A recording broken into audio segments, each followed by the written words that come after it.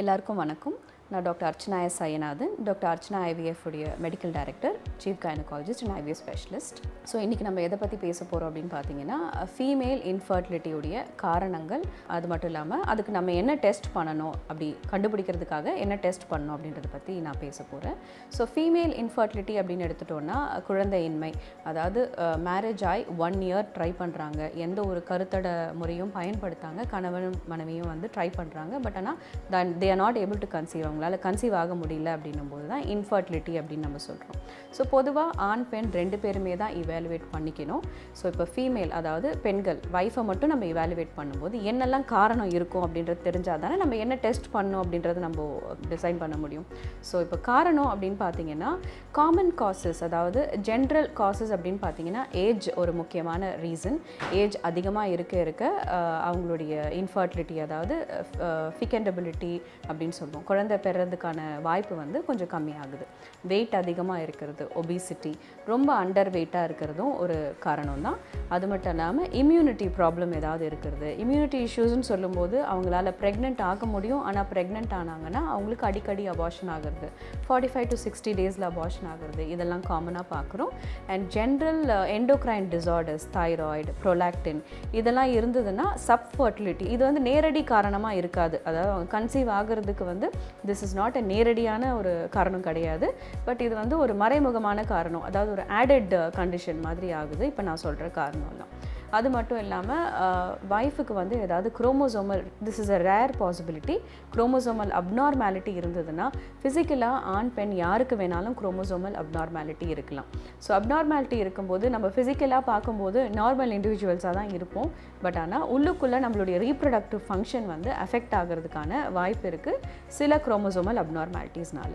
So இந்த general causes எல்லாமே இன்ஃபர்டிலிட்டியை டைரெக்டாக வந்து காஸ் பண்ணாது, பட் இது வந்து ஒரு ஆடட் காஸ், இன்டைரக்ட் காஸ் மாதிரி இருக்கும். ஸோ இப்போ டைரக்ட் காசஸ் அப்படின்னு பார்த்தீங்கன்னா, எதெல்லாம் வந்து இன்ஃபர்டிலிட்டி, அதாவது குழந்தையின்மையை வந்து டைரெக்டாக அஃபெக்ட் பண்ணுது அப்படின்னு பார்த்தீங்கன்னா, முக்கியமாக பெண்கள்னு வரும்போது கர்ப்பப்பை அண்ட் கர்ப்பப்பை சுற்றி இருக்கிற ஸ்ட்ரக்சர்ஸை தான் நம்ம முதல்ல பார்ப்போம்.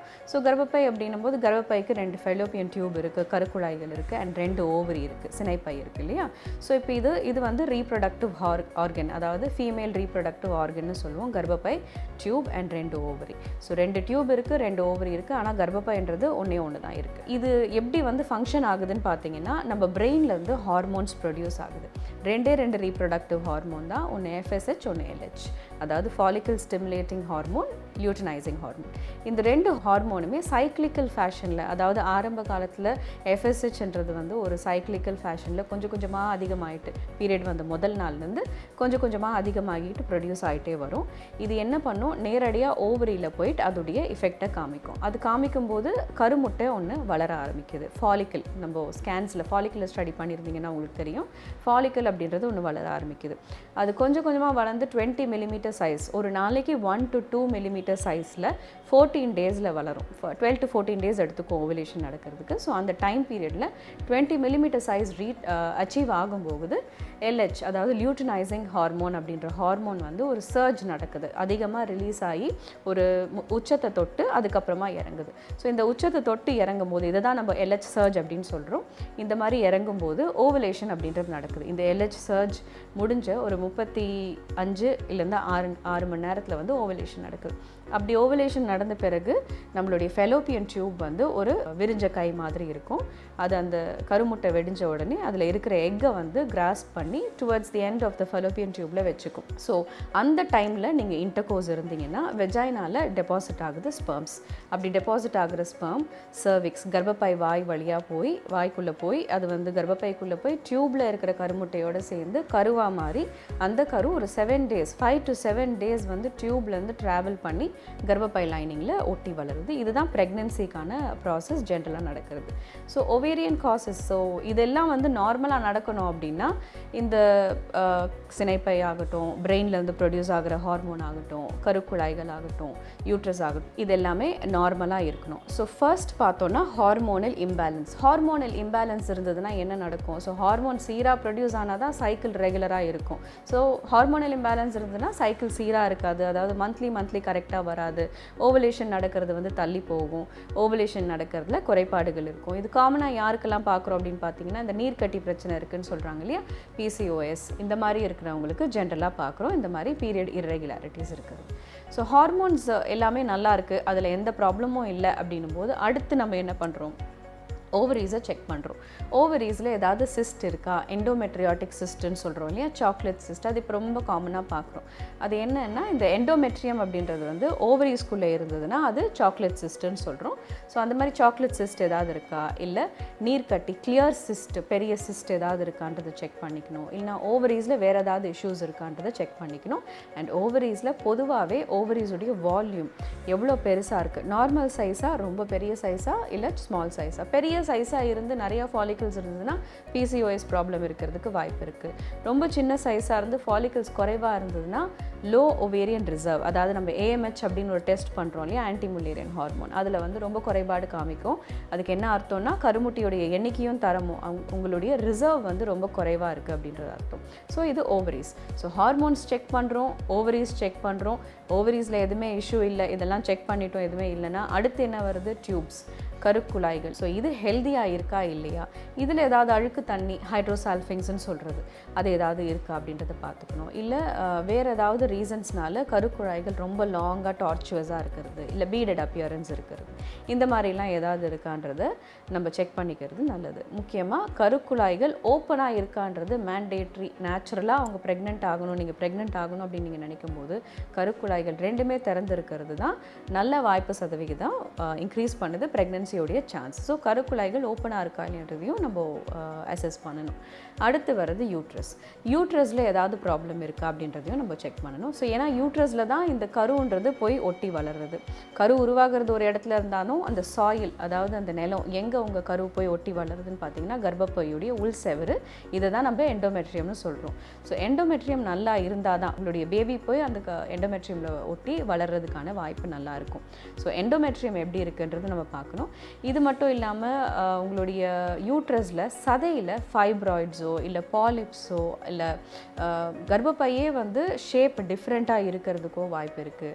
இல்லை கர்ப்பப்பை வந்து பிறவியிலிருந்தே வந்து 2 கர்ப்பப்பையாக இருக்கிறது, ஷேப் ஆஃப் தி யூட்ரஸில் சேஞ்சஸ் இருக்கிறது, உள்ள ஒரு செவரு மாதிரி வளர்ந்துருக்கிறது, இந்த மாதிரி ப்ராப்ளம்ஸ் எல்லாம் இருந்ததுன்னா கூட கன்சீவ் ஆகிறது ஒரு ப்ராப்ளமாக இருக்குது.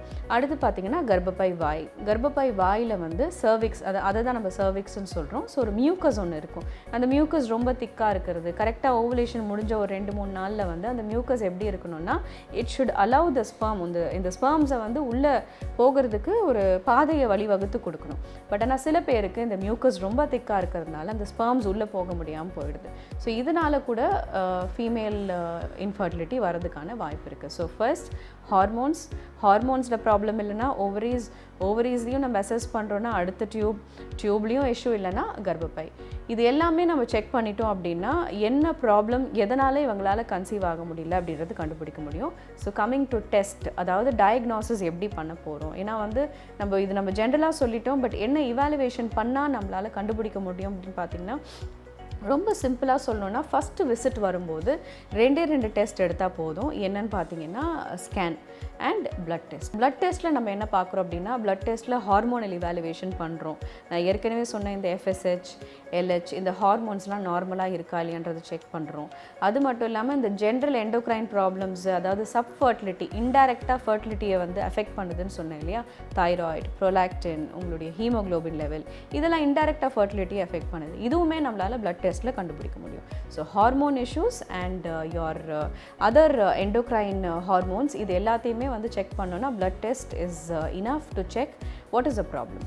ஸோ பிளட் டெஸ்ட்டில் இன்னும் ஒரு முக்கியமான பிளட் டெஸ்ட் என்னென்னு பார்த்தீங்கன்னா ஆன்டி முல்லேரியன் ஹார்மோன். இதுதான் உங்கள் கருமுட்டியுடைய ரிசர்வ், அதாவது எக்குடைய reserve, what is left over in your body, பாக்கி உடம்புல எவ்வளோ இருக்குன்றதை அசஸ் பண்ணுறதுக்கு தான் இந்த AMH டெஸ்ட் அப்படின்னு சொல்கிறோம். இது கருமுட்டியுடைய தரமும் எண்ணிக்கையும் எவ்வளோ இன்னும் இருக்குது அப்படின்றது நம்மளால் அதை வச்சு கண்டுபிடிக்க முடியும். This is a mandatory test. Fertility அப்படின்னும் போது இதை நம்ம கண்டுபிடிக்கிறது, this has to be done 1 year முடிஞ்சிடுச்சுனாலே இந்த டெஸ்ட்டை பண்ணிக்கிறது ரொம்ப ரொம்ப நல்லது. ஸோ ஹார்மோன்ஸை பொறுத்த வரைக்கும் we will be able to check them with the blood test and ovaries பொறுத்த வரைக்கும் ஒரு ஸ்கேன் பண்ணோன்னா ஓவரிஸ் எப்படி இருக்குது அப்படின்றதா நம்மளால் அசஸ் பண்ண முடியும். ஆன்ட்ரல் ஃபாலிக்கல் கவுண்ட், அதாவது உங்களுடைய ஓவரி செனைப்பையில் வந்து எத்தனை ஃபாலிக்கல்ஸ் இருக்குது அப்படின்றத நம்மளால் செக் பண்ண முடியும். ஓவரிஸில் சாக்லேட் சிஸ்ட் இருக்கா, இல்லை வந்து வேறு ஏதாவது சிஸ்ட் இருக்கா, பிசிஓடி ப்ராப்ளம் இருக்கா, அண்ட் கிளியர் சிஸ்ட் ஏதாவது இருக்கான்றதையும் நம்மளால் ஸ்கேனில் பார்க்க முடியும். அடுத்து கம்மிங் டு டியூப்ஸ், இதுக்குமே ஸ்கேன் சஃபிஷியண்ட்டாக இருக்குது. இதில் வந்து ஏதாவது டியூப்பில் வந்து அழுக்கு தண்ணி சேர்ந்துருக்கா, ஸ்ட்ரக்சரலி அடினெக்ஸா அப்படின்னு சொல்லுவோம். அதாவது உங்களுடைய ஓவரியை சுற்றி இருக்கிற அந்த ஓவரிக்கும் கர்ப்பப்பைக்கும் நடுவில் இருக்கிற இடம் வந்து நல்லா இருக்கா அப்படின்றத நம்மளால் ஸ்கேனில் அசஸ் பண்ண முடியும். கம்மிங் டு யூட்ரஸ், அதையுமே நம்மளால் ஸ்கேனில் வந்து ஓரளவுக்கு அசஸ் பண்ண முடிஞ்ச மாதிரி தான் இருக்குது. ஸ்கேனில் என்னெல்லாம் பார்க்குறோம், ஃபைப்ராய்டு இருக்கான்னு செக் பண்ணிக்கிறோம், அண்ட் பாலிப் ஏதாவது இருக்கான்னு செக் பண்ணுறோம். எண்டோமெட்ரியம் ஏற்கனவே சொல்லியிருந்தேன் இல்லையா, கர்ப்பப்பையுடைய உள் செவரு, இதில் வந்து ரத்த ஓட்டம் நல்லா இருக்கா, கர்ப்பப்பையுடைய லைனிங்குடைய திக்னஸ் நல்லா இருக்கா, ஏன்னா இதெல்லாம் தான் பாயிண்ட்ஸ். இதை அசஸ் பண்ணால் தான் உங்களுக்கு கன்சீவ் ஆகிறதுக்கு ப்ராப்ளம் ஏதாவது இருக்கா இல்லையான்றதை நம்ம அசஸ் பண்ண முடியும். So these are the general investigations. இன்னும் டெப்த்தாக, அதாவது இப்போ நம்ம ஸ்கேன்லேயும் இந்த ஹார்மோன் டெஸ்ட்லேயும் ஏதோ இஷ்யூ இருக்குன்னு கண்டுபிடிச்சிட்டோம் அப்படின்னும் போது செகண்ட் ஸ்டெப், அதாவது இன்னும் டெப்த்தாக நம்ம வந்து என்ன இன்வெஸ்டிகேஷன் பண்ணணும், என்ன டெஸ்ட் பண்ணணும் அப்படின்னு பார்த்தீங்கன்னா, முக்கியமாக நம்ம ஸ்கேன்லேயும் பிளட் டெஸ்ட்லேயும் பார்க்காத ஒரு விஷயம், மேண்டேட்ரியான விஷயம் தான் டியூப் திறந்திருக்கா இல்லையான்றது இல்லையா. ஸோ டியூப் ஓப்பனாக இருக்கா இல்லையான்றது நம்மளால் ஸ்கேன்லேயும் பிளட் டெஸ்ட்லேயும் பார்க்க முடியாது. அதுக்கு வந்து ஹெச்எஸ்ஜி, அதாவது ஹிஸ்ட்ரோ சால்ஃபிங்கோகிராம்னு சொல்கிறோம் இல்லையா, அப்படின்னு ஒரு டெஸ்ட் இருக்குது. இது ரொம்ப பழைய test and it is little painful, ஒரு பெயின் இருக்கிற ஒரு விஷயம். ஏன்னா வந்து இதில் மயக்க மருந்தெல்லாம் எதுவும் கொடுக்க மாட்டாங்க இந்த டெஸ்ட்டில். டை ஒன்று வெஜைனா மூலமாக இன்ஜெக்ட் பண்ணி மல்டிபிள் எக்ஸ்ரேஸ் எடுத்து கர்ப்பப்பையுடைய கருக்குழாய்கள் வந்து திறந்திருக்கா இல்லையான்றது செக் பண்ணுறது தான் ஹெச்எஸ்ஜி. பட் டியூப்ஸ் ஓப்பனாக இருக்கா இல்லையான்றது பார்க்குறதுக்கு வந்து கோல்ட் ஸ்டாண்டர்ட் டெஸ்ட் என்னன்னு பார்த்தீங்கன்னா, டயக்னாஸ்டிக் ஹிஸ்ட்ரோ லேப்ரோஸ்கோபி வந்து ஒரு கோல்ட் ஸ்டாண்டர்ட் டெஸ்ட்டாக இருக்குது. பட் ஜென்ரலி அது நம்ம எல்லாருக்குமே சஜஸ்ட் பண்ணுறது இல்லை. ஏன் அப்படின்னு பார்த்தீங்கன்னா, ஒன்ஸ் நம்ம வயிற்றில் வந்து ஒரு ஹோலை போட்டுரும், இல்லைனா வந்து ஒரு ஸ்டிச்சை போட்டுருணும், ஓப்பன் பண்ணி நம்ம கர்ப்பப்பை வயிற்றுக்குள்ளே வந்து நம்ம ஆப்ரேட் பண்ணுறோன்னாலே அது ஒரு மேஜர் சர்ஜரி ஆகிடுது இல்லையா. So unless and until it is மேண்டேட்லி required laparoscopy பண்ண வேண்டிய அவசியம் இருக்காது. ஸோ ஹெச்எஸ்ஜியோடையே நம்ம ஸ்டாப் பண்ணிக்கலாம். ஹெச்எஸ்ஜி, லேப்ரோஸ்கோபி, இது ரெண்டுத்துக்கும் நடுவில் தான் எஸ்எஸ்ஜி, அதாவது சோனோ சால்ஃபிங்கோகிராம் அப்படின்னு ஒரு டெஸ்ட் இருக்குது. இதில் என்ன பண்ணுவோம்னா, நார்மல் சலைன் இருக்குது இல்லையா, அந்த ட்ரிப் சேர்த்துறது. ஸோ இந்த நார்மல் சலைனை வந்து ஸ்கேன் மூலமாகவே அந்த கர்ப்பப்பைக்குள்ளே செலுத்தி அது வந்து டியூப்குள்ளே ட்ராவல் ஆகுதான்ட்டு மல்டிபிள் ஏரியாஸில் நம்ம ஸ்கேன் பிக்சர்ஸ் எடுத்து கூட டியூப் ஓப்பனாக இருக்கா இல்லையான்றதை செக் பண்ணிக்க முடியும். எஸ்எஸ்ஜி பண்ணும்போது இன்னும் ஒரு அட்வான்டேஜ் என்ன அப்படின்னா, பாலிப் ஏதாவது இருக்குது கர்ப்பப்பைக்குள்ளே, இல்லை ஃபைப்ராய்டு ஏதாவது கர்ப்பப்பையை வந்து உள்ளே அஃபெக்ட் பண்ணுது, அது இடம் இல்லாத ஆக்குதுன்னா அதையும் நம்மளால் வந்து இந்த எஸ்எஸ்ஜி டெஸ்ட்டில் கண்டுபிடிக்க முடியும். ஸோ அடுத்து பார்த்தீங்கன்னா 3 டைமென்ஷனல் அல்ட்ராசவுண்ட். இது எதுக்கு பண்ணணும் அப்படின்னு பார்த்தீங்கன்னா, ஏதாவது வந்து பிறவியிலேருந்தே கர்ப்பப்பையில் ஏதாவது இஷ்யூ இருக்கிறது, கர்ப்பப்பை வந்து மேல் ஃபார்ம்டாக இருக்கிறது, டபுள் யூட்ரஸ், சிங்கிள் டியூப் இருக்கிறது, யூனிக் ஆர்னவேட் யூட்ரஸ், பைக் ஆர்னவேட் யூட்ரஸ், இதெல்லாம் ஏதாவது ப்ராப்ளம் இருக்கான்னு அசஸ் பண்ணுறதுக்கு, அண்ட் செப்டம், செவரு மாதிரி ஏதாவது வளர்ந்துருக்கான்னு செக் பண்ணுறது, இதெல்லாம் செக் பண்ணோன்னா 3 டைமென்ஷனல் அல்ட்ராசவுண்ட் பண்ணோன்னா we will be able to assess. So 3 dimensional ultrasound பண்ணி நம்மளுக்கு ஒரு டவுட் இருக்குது, சம் ப்ராப்ளம் இஸ் தேர், கர்ப்பப்பையுடைய ஸ்ட்ரக்சரோ ஷேப்போ சரியாக இல்லை அப்படின்னும் போது the next step again to reconfirm it is diagnostic hysterolaparoscopy. இதில் என்ன பண்ணுவோம்னா, லாப்ரோஸ்கோப்பியில் மேல் பகுதியில் கர்ப்பப்பை எப்படி இருக்குது, டிவைடடாக இருக்கா இல்லை ஒரே கர்ப்பப்பையாக இருக்கா இல்லையான்னு செக் பண்ணிப்போம். ஹிஸ்ட்ரோஸ்கோப்பி மூலியமாக பார்க்கும்போது கர்ப்பப்பையில் வந்து செவரு மாதிரி வளர்ந்துருக்கா இல்லை வந்து கர்ப்பப்பையே ரெண்டாக இருக்கா, ஸ்ட்ரக்சரல் அப்நார்மாலிட்டிஸ் இருக்கா இல்லையான்றதை கன்ஃபார்ம் பண்ணுறதுக்கு வாய்ப்பு இருக்குது. So these are the investigations and the causes of female infertility. Female இன்ஃபர்டிலிட்டிக்கான இந்த மெயின் காசஸ் என்ன அப்படின்றது நம்ம புரிஞ்சுக்கிட்டாலே இதுக்கு என்னென்ன டெஸ்ட் பண்ணணும் அப்படின்றது ரொம்ப சிம்பிளாக நம்மளுக்கு புரிஞ்சிடும். பிளட் டெஸ்ட் அண்ட் ஸ்கேன் மேண்டேட்ரியாக இனிஷியலாக வந்து இது பண்ணோன்னாலே ஒரு பேசிக் அப்நார்மாலிட்டி என்ன, எதனால் உங்களுக்கு வந்து ஐ mean you not able to கன்சீவ்ன்றதை நம்மளால் கண்டுபிடிக்க முடியும்.